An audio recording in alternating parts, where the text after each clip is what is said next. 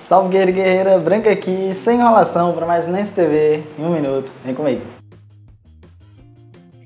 E eu começo falando sobre Reinaldo no Fluminense, isso porque nas últimas semanas surgiram muitas notícias ligando o lateral esquerdo do São Paulo ao nosso tricolor.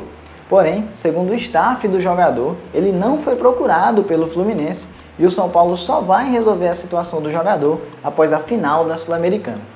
A notícia é importante porque o lateral esquerdo de 32 anos já pode assinar um pré-contrato com qualquer equipe. E eu te pergunto, cairia bem no Fluzão? Comente. E na sequência, vamos falar do atacante Biel, um dos principais destaques do Grêmio na temporada, com 5 gols e 6 assistências na Série B e que pode voltar ao Fluminense para 2023. Porém, apesar de ter contrato só até dezembro deste ano, os gaúchos têm a opção de compra do atleta fixada em 2 milhões de dólares. E eu te pergunto, você espera que o Grêmio compre ou torce para que ele volte ao Flu? Comente. E para finalizar, vamos falar de retorno confirmado no Fluminense. Trata-se do Cria De Xerém, de 21 anos e que deixou o CRB após 14 jogos pelo time alagoano.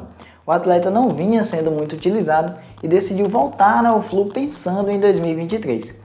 Vale lembrar que ele ficará apenas treinando no nosso tricolor, uma vez que não pode mais ser inscrito no Brasileirão. E eu te pergunto, você acredita no futebol do Wallace? Gostou desse retorno? Então deixa aqui nos comentários, se inscreve no canal para continuar recebendo informação. Sem enrolação, deixa o like se gostou, dislike se não gostou, compartilha esse vídeo aí nas suas redes sociais. Um cheiro, saudações tricolores.